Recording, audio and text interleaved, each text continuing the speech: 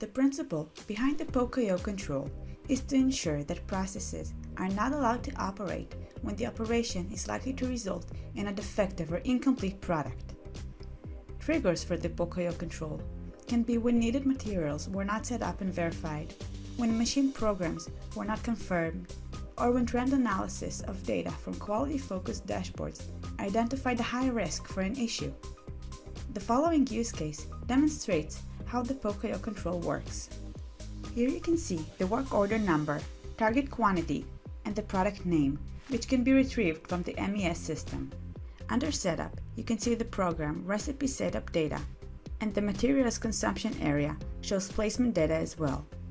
The usage window provides information on the amount of components that are used by the process.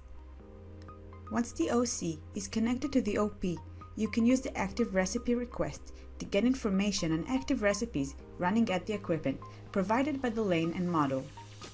Then, using the recipe response method, setup and placement for the recipes can be known. Start by stopping the equipment before you can start changing the program. Once the program is changed, the new equipment will be downloaded and information on program names, setup, and placement will be available. To learn more about OML, go to omlcommunity.com.